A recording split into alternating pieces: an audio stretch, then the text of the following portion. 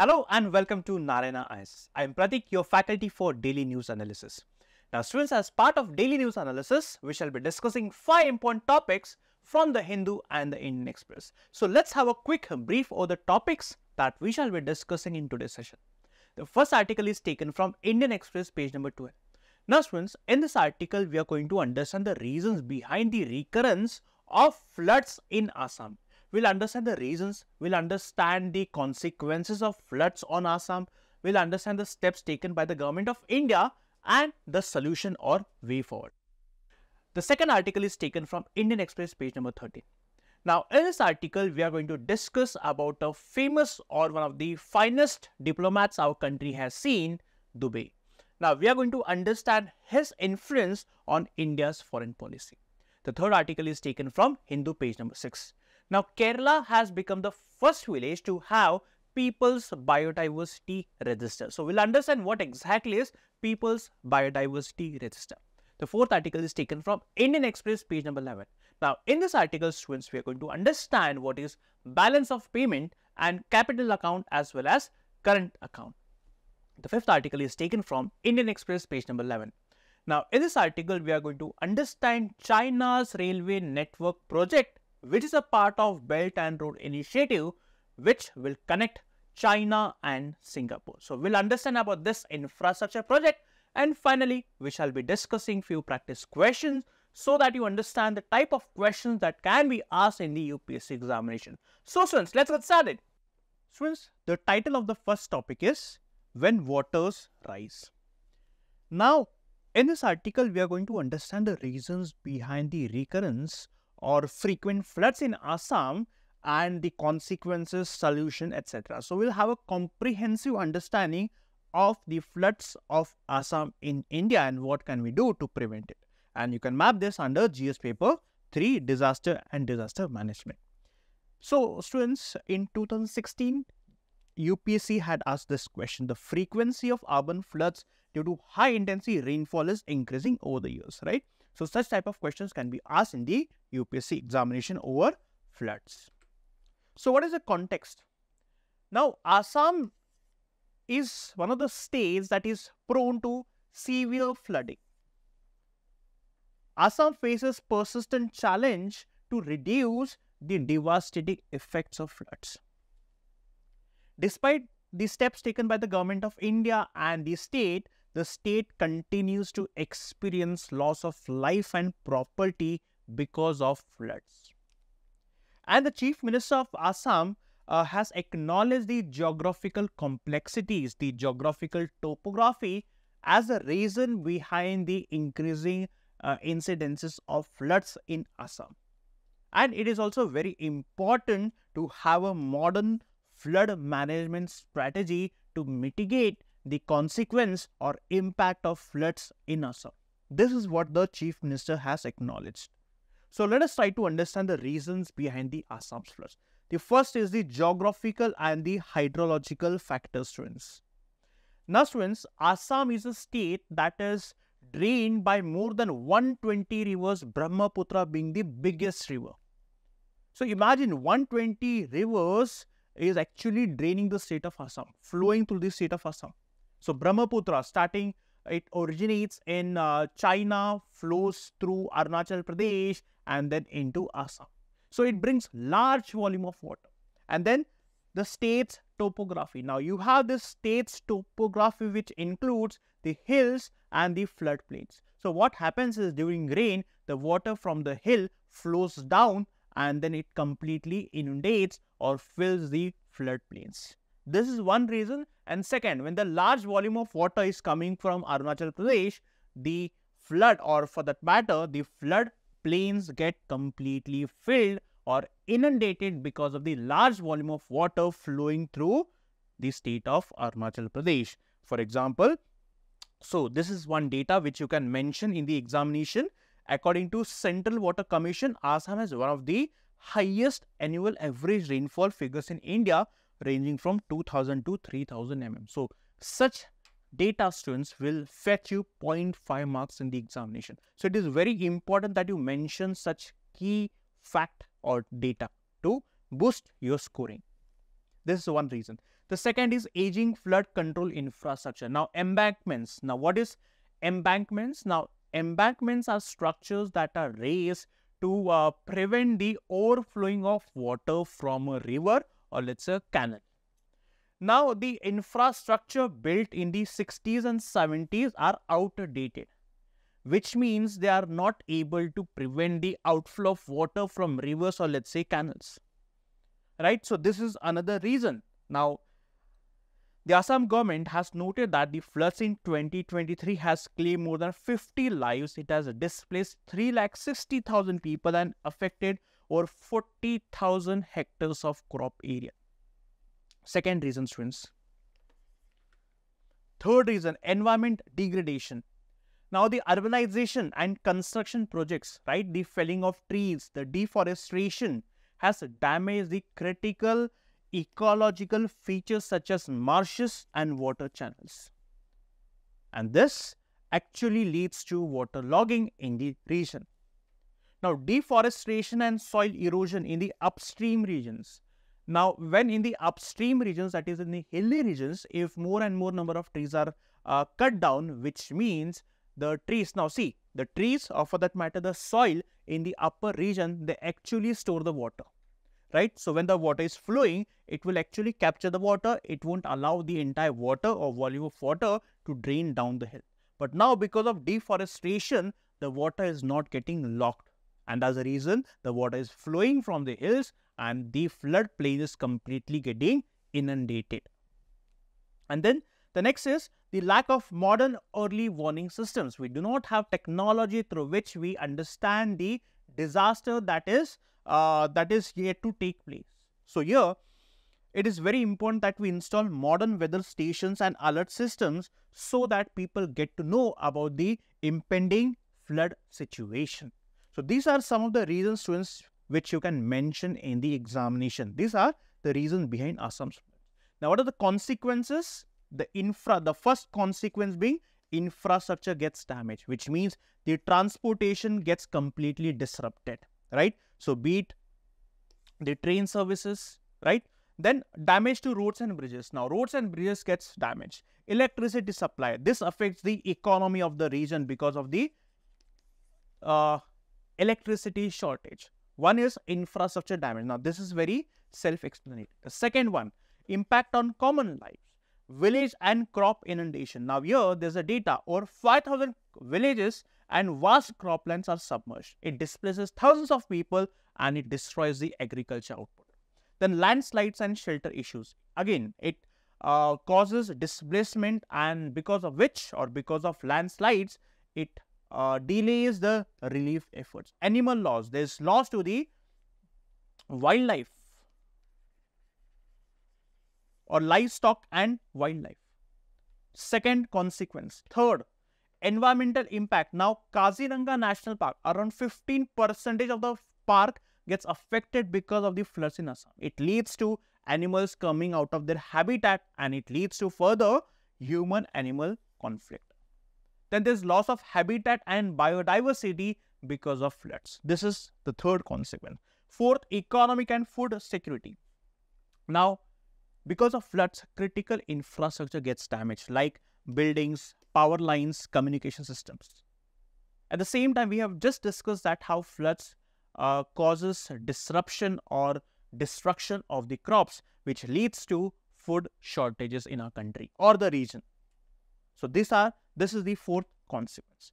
So, these are the four consequences that we have just discussed. We discussed the reasons, we discussed the consequences. Now, we'll understand the steps taken by the Government of India to prevent the floods. One is National Flood Commission. This is the first report. Now, this commission submitted comprehensive report in March 1980. It recommended few steps. One is the floodplain zoning. Now, what is floodplain zoning?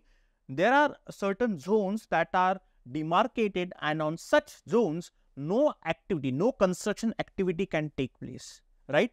Or integrated flood management approach. Now, this integrated flood management approach, it focuses on the entire river basin. It doesn't focus in isolation. It focuses on the entire river basin or the catchment area.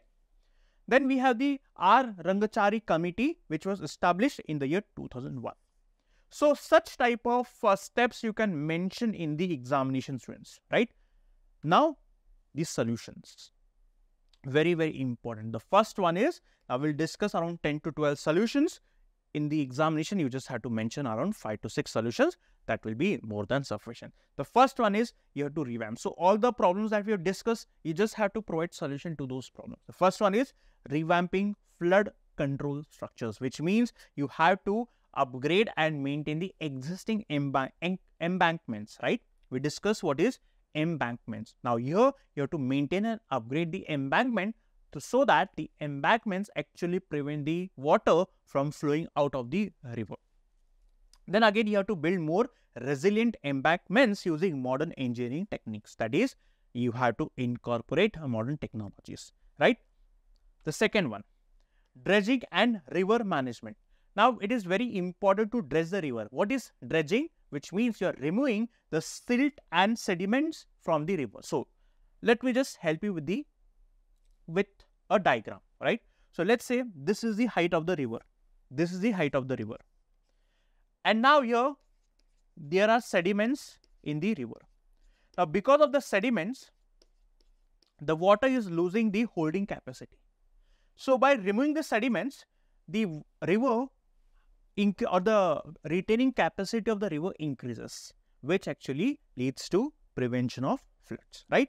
That's the reason regular dredging is very, very important. Third is integrating indigenous knowledge. Now here we have to use the traditional knowledge of the local people, and then we have to use it so that we prevent the floods. For example, we have to construct flood resistance houses and community infrastructure. Here it's mentioned stilt houses. Now what are stilt houses? So this is stilt house.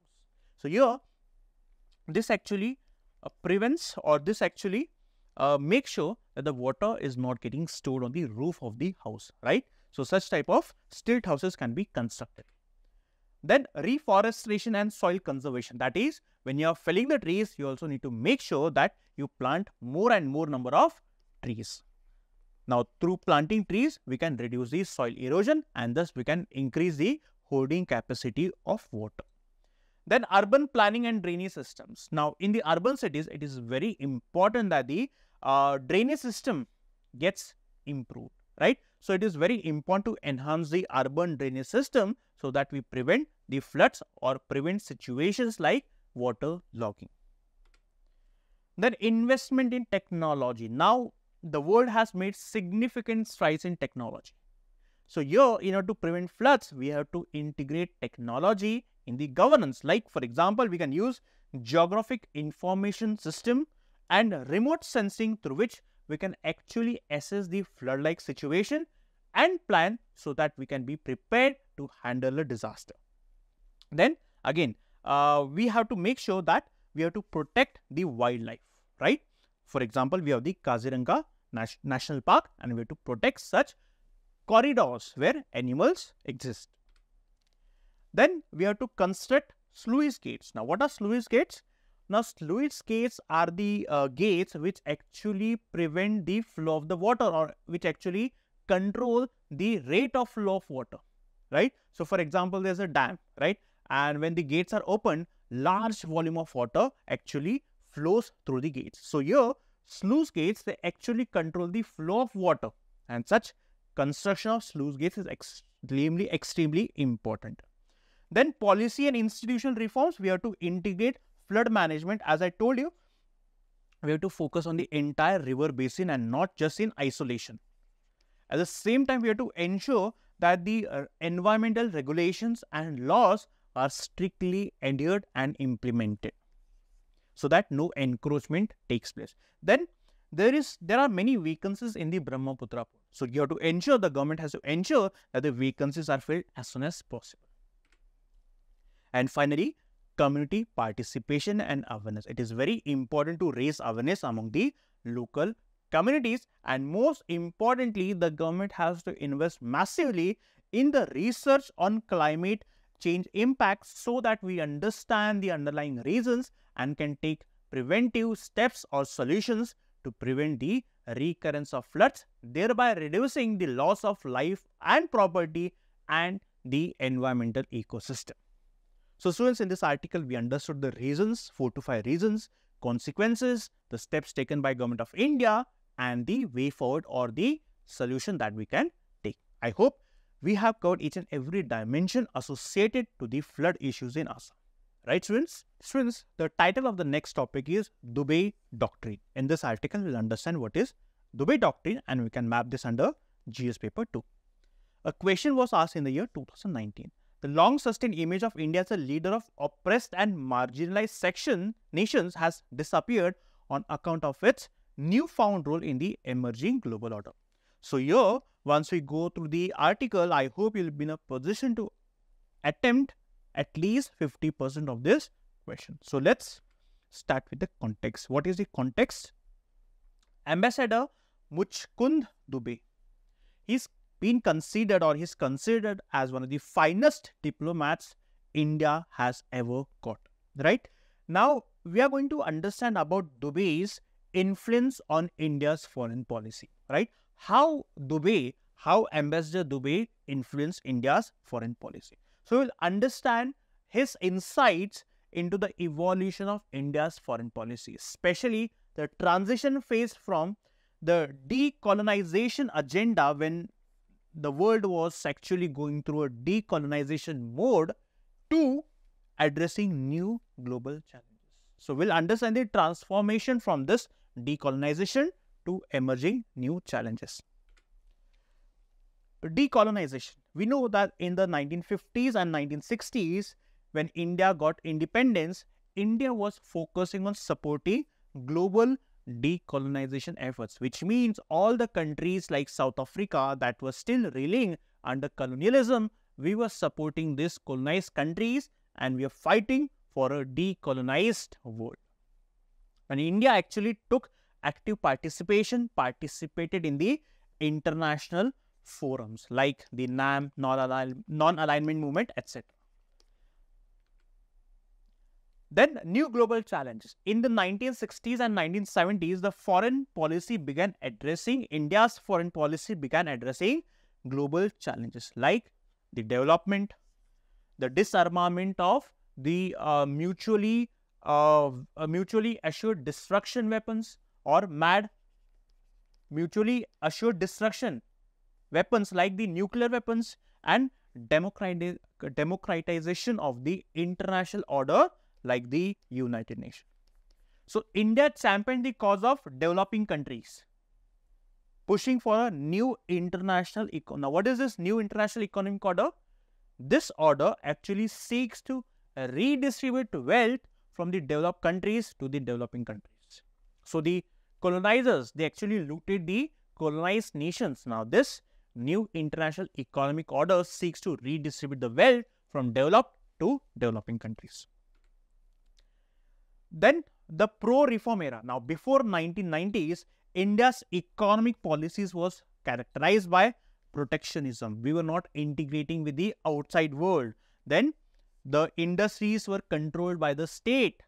Then there's limited engagement with the outside world. Our focus was on self-reliance and we did not depend on the foreign technology. But this changed post 1990s, that is in the 1990s decade. Why? Because India was going through a balance of payment crisis.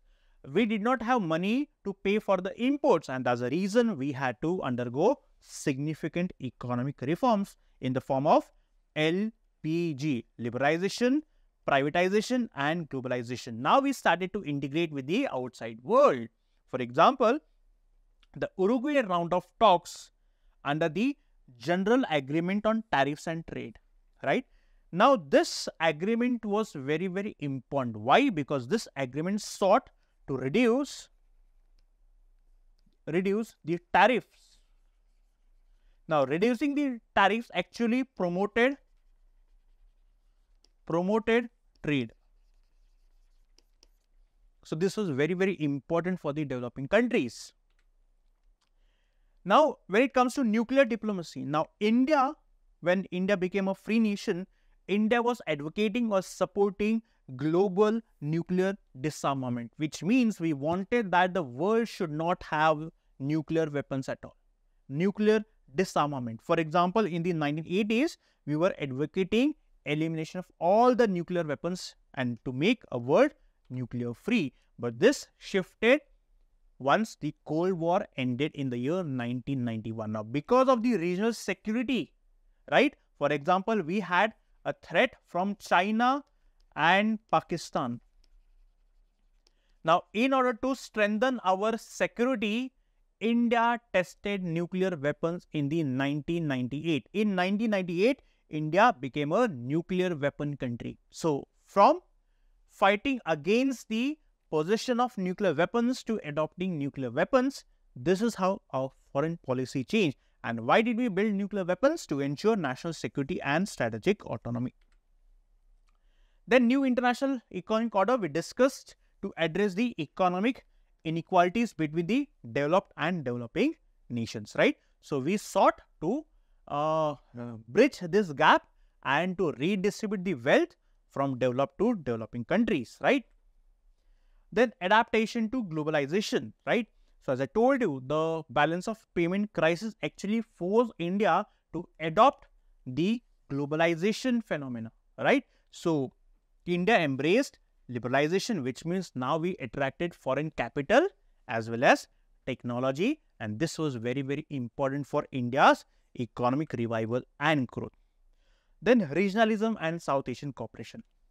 Now, in order to boost or strengthen the region, the South Asian region, India became a founding member of the South Asian Association for Regional Cooperation. Now, for example, all India's neighboring countries are part of SAARC.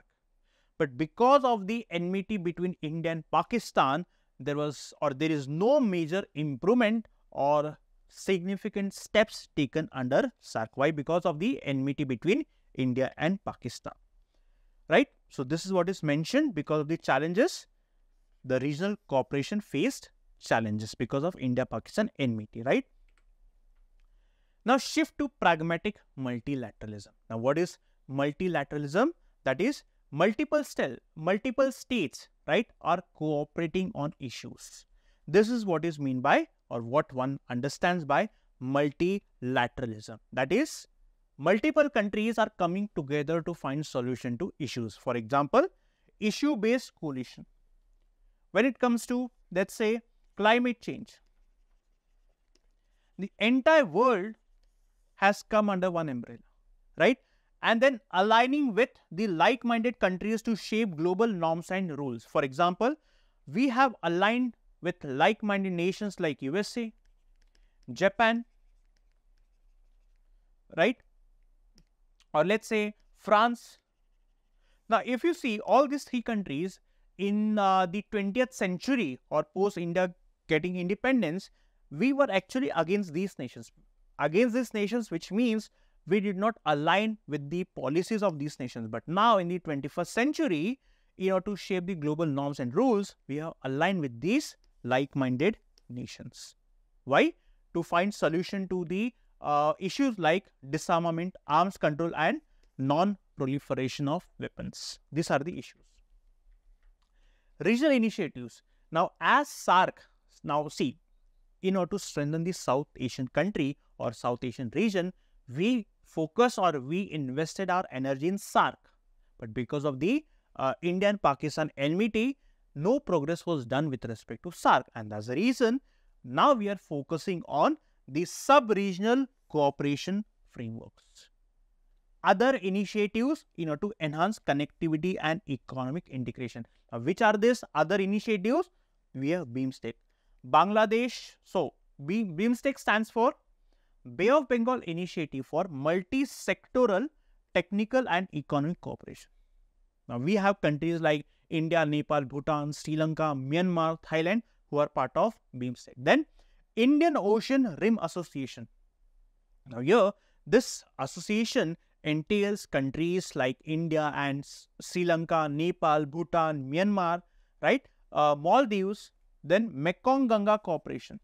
Now, this Mekong-Ganga Cooperation is a cooperation between India and 5 ASEAN countries. Like we have Cambodia, we have Vietnam, we have Myanmar, we have Laos, etc. And then we have another South Asian Sub-Regional Economic Cooperation. Now here all our neighboring countries minus Pakistan. So we are focusing on these initiatives so as to strengthen the region and ensure that we focus on connectivity and economic prosperity. So here in the conclusion, we can say that our Indian foreign policy has evolved, especially the focus initially being on decolonization to now the focus being on finding solution to the emerging challenges. Economic reforms, nuclear diplomacy and regional cooperation have been key aspects of this evolution. So as India continues to rise at the global stage, it is very important to balance pragmatic multilateralism with our efforts to make international order normal, or which should actually help the world to grow, right? So this was about the evolution of India's foreign policy and the contribution of Ambassador Dubey in the evolution of India's foreign policy. I hope students you understood this article. Friends, the title of the next topic is Kerala Village Compiles In-Depth Biodiversity Register. So we'll understand what is Biodiversity Register and Mission Life Program. We can map this under GS paper 3. So this was a question asked in the year 2008. So please try to go through the question and try to understand the type of question that can be asked in the examination. So what is the context? The villages in Kerala have updated People's Biodiversity Register. Now, what exactly is People's Biodiversity Register? Now, this register is a comprehensive document. It's a document, right? This is created with the assistance of local people. And what does this register do, or what does the local people do? They record the biodiversity within a specific area. What is biodiversity? Now, biodiversity is the variety of all the living beings on the earth. Living beings include animals, plants, microorganisms. Now, this biodiversity is very, very important to keep our earth or environment in a balanced state, right? So, this is biodiversity. Now, this register, it serves as a detailed inventory of various aspects of biodiversity. For example, there is habitat conservation, information about the conservation of local habitats, the way of how the local habitat should be conserved, then the plant varieties, then the domesticated animal breeds, then the microorganisms, and then the traditional knowledge that is being practiced since centuries to protect or preserve the biodiversity. So all these things are included in the register. So legal framework, the Biological Diversity Act actually mandates the creation of the register. So this act actually mandates that the register should be made so as to document the rich biodiversity. Then the Biodiversity Management Committee created under the same act, they actually oversee the preparation and maintenance of the People's Biodiversity Register. Very, very important point for your prelims. Then in future, there's a plan to establish register in every village under Mission Life.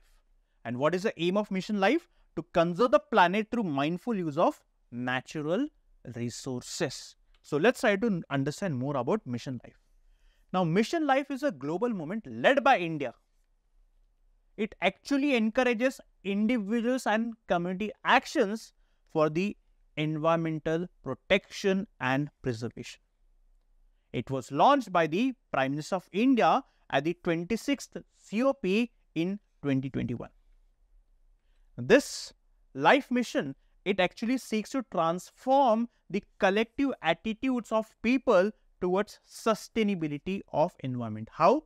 Through adopting three-pronged strategy. Very important point for your pre. Now, which is this three-pronged strategy? One is demand, second is supply, third one is policy. What is demand? Encouraging individuals like us to adopt simple, effective, environmental friendly practices. Second, enabling industries, supply and markets to respond to these changes.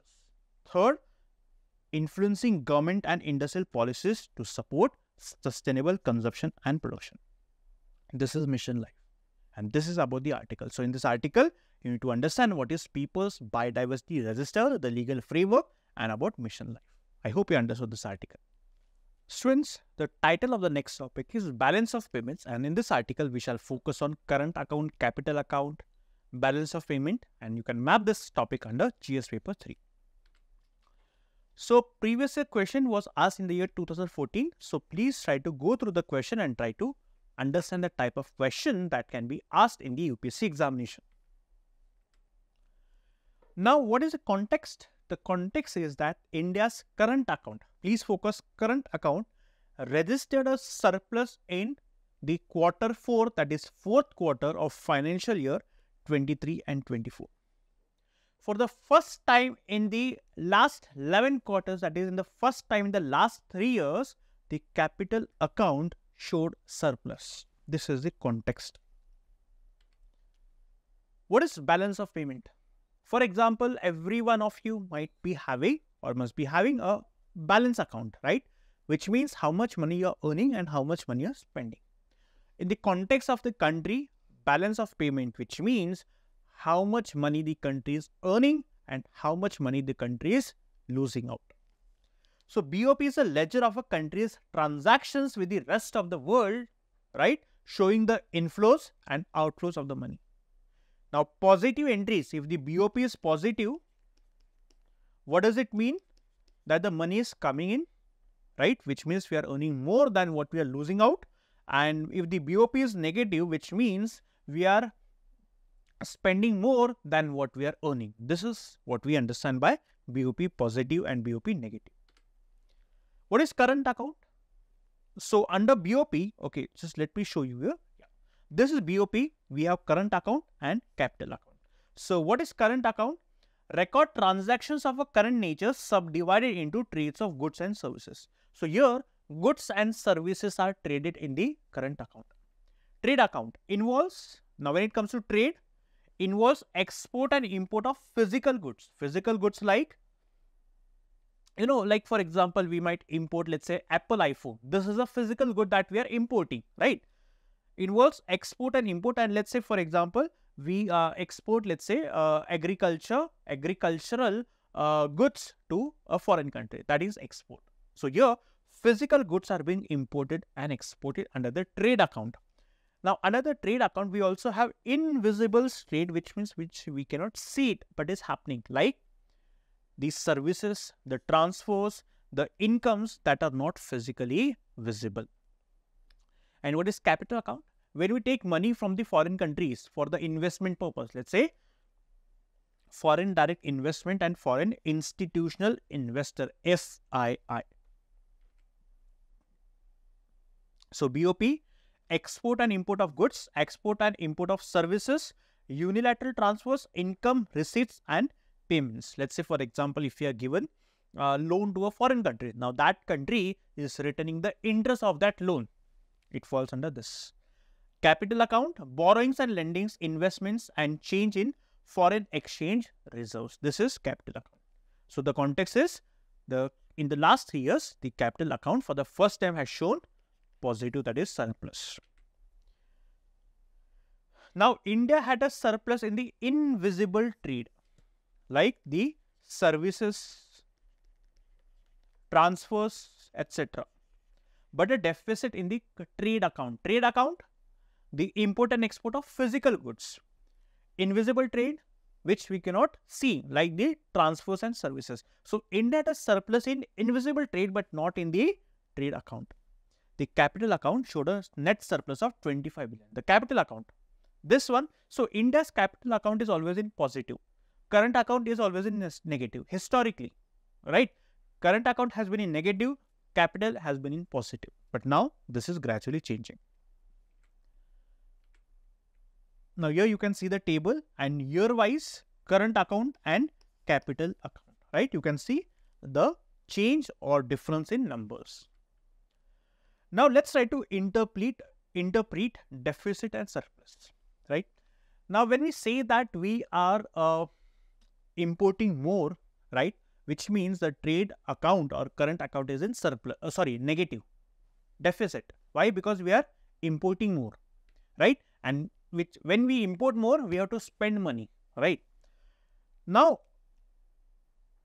deficits and surpluses, right? In the normal situation, it means that deficit, which means it is negative, surplus, it is good for the economy. This is what we understand. In the current account, do not always indicate negative or positive economic health. Prima facie, we understand that deficit is not a good thing, surplus is a good thing. But in the current account, it does not always indicate negative or positive economic health. Now, having deficit in the current account doesn't mean that the economic health of the country is poor.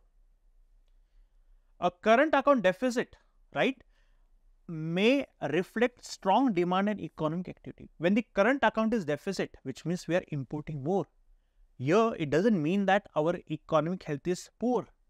The current account deficit may also reflect strong demand and economic activity, which means there is a demand in the domestic market. There is demand or the economic activity is booming, right? And that's the reason we are importing more. This also reflects, or the current account deficit also reflects positive demand and economic activity. Current account surplus. Now, during the lockdown, the current account was surplus. What does it mean? Is it good for the economic health? No. Why? During the lockdown, there was no economic activity happening. That's the reason India did not import, and that's the reason the current account was surplus. Now, current account surplus doesn't mean it is always good. So, please try to understand the difference between deficits and surplus. Which means that a developing country like India often has a current account deficit due to high imports of capital goods for capacity building, right? So, in this term, it was important for you to understand what is balance of payment, current account and capital account, and the interpretation of deficit and surplus. I hope students you understood this particular concept, right? Students, the title of the next topic is why China wants to build a rail network to Singapore via Southeast Asia. Now, students, in this article, we shall understand what is this ECRL project, right? What is Pan-Asia Railway and debt trap diplomacy of China. Now, this projects can be important from the prelims perspective, and that's the reason we'll focus on these aspects in this particular topic, right? And you can map this under GS paper 2 as well. Now, a question was asked in the year 2017. China is using its economic relations and positive trade surplus as tools to develop potential military power status in Asia.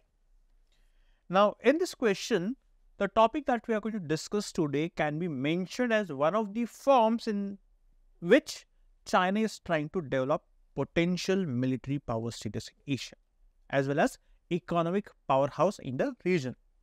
So, let us try to understand what the topic is about. Now, the Chinese premier, right, he was on his visit to Malaysia, and Malaysia, China has shown interest to link the railway projects which connects China and Malaysia. Why? The objective being to boost regional connectivity.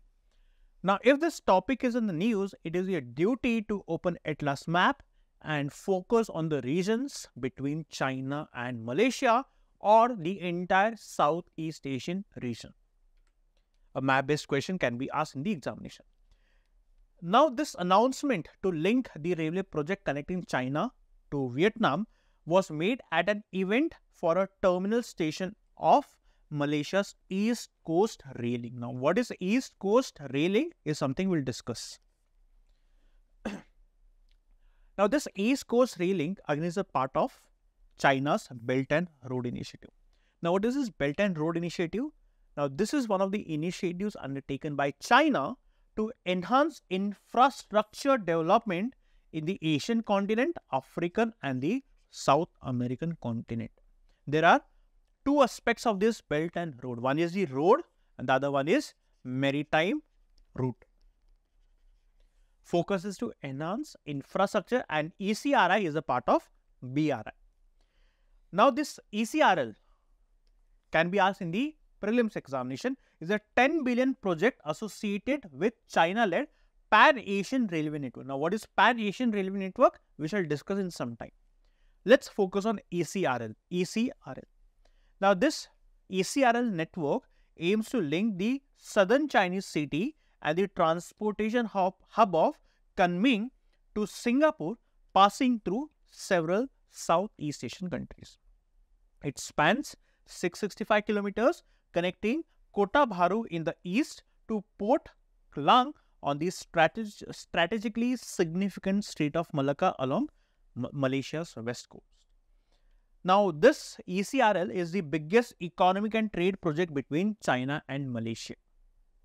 The freight transport, that is the goods transport along the ECRL, will account for 70% of the total revenue generated by the railway network, while the remaining 30% will be derived from the passenger transport. Now, let me show you this image. Here, you get to see that this is Kota Bharu in Malaysia and this is Klang region in the along the Malaysia's coastal region. So, this is the ECRL projects in Malaysia which connects China and Malaysia, right? So, again here you need to just note these two names. One is Kunming, the other one is Port Klang and Kota Bharu. So, here you get to see Klang and Kota Bharu, right? Now, what is Pan-Asian Railway Network? Now, this is a conceptualized plan aimed at enhancing regional connectivity across Southeast Asia. Across the entire Southeast Asia through a comprehensive railway system, there are three networks or three primary lines. One is Western Line, which extends from Kunming, China through Myanmar and Thailand. The Central, Laos and Thailand. The Eastern Line, Vietnam, Cambodia and Thailand. So, Pan-Asian Railway Network, very, very important for your prelims. And if it's a mains-based question, you can mention this network as an example of how China is extending infrastructure in the Asian region, right? Now, what is Pan-Asian Railway Network? We have already discussed this. There is proposed line that would link Bangkok, Thailand and Malaysia and Singapore, right? Strategically positioned at the mouth of Strait of Malacca. This is what we discussed in the previous slide. The purpose being to enhance connectivity and economic integration in the region. So, ECRL and Pan-Asian Network. Now, what are the Chinese interests in the region? First is historical and strategic planning. Now, through the Pan-Asia Network or ECRL project, China wants to invest heavily in the region and China wants to gain foothold in the Southeast Asian region. This is one. So that China can have its presence or influence in this region as well. The second is economic and cultural ties. Now, China has strong influence in the Asia Southeastern region. For example, in the year 2023, trade between China and ASEAN. Now, ASEAN is an organization of 10 Southeast Asian countries. The trade in 2023 was $900 billion. Right? This is how China has invested heavily economically in the region, as well as there are cultural ties between the people of China and the Southeast Asian countries. Infrastructure development, for the sake of infrastructure development, China is providing loans to the countries in Southeast Asia and thereby generating goodwill. So, regional influence and goodwill. China is trying to have regional influence, and by supporting the infrastructure project, China is trying to earn the goodwill, and most importantly, China is using this economic initiative to enhance its regional engagement. So here, China wants to prove a point that here, Chinese investment in the region is a win-win situation for all. So the Southeast Asian countries have this fear of Chinese territorial claims and military activities in and around the Southeast Asian region. To offset, right, or to abate the tensions of the Southeast Asian countries, China is focusing on the economic infrastructure project, right? I hope students you understood this particular article, right? Students, now it is time to discuss practice questions. Now, going through these questions will help you understand if you understood the 5 topics that we have discussed before starting this session on practice questions, right? So, let us start with the first question. with respect to People's Biodiversity Register, right? Kerala, or the villages in Kerala were the first to have this People's Biodiversity Register. The People's Biodiversity Register is a document created with the help of local communities to record the biodiversity in their area. Yes. Environment Protection Act 1986 mandates the creation of PBRs. Wrong. Biological Diversity Act of 2002 mandates, right? So this one is incorrect. So the Biodiversity Management Committees are created under the NGT Act of 2010. Incorrect. Again, this was created under the Biological Diversity Act of 2002. Option E is the correct answer. Next, Mekong Ganga Cooperation includes India and which group of countries? Very simple. It is 5 countries in the ASEAN bloc. So option B is the correct answer. Question number 3. It is about BOP, balance of payment. The balance of payment is a ledger of a country's transactions with the rest of the world showing inflows and outflows of money. Yes, this is what we have discussed. Positive entries in the BOP indicate money going out of the country, right? Positive entries in the BOP.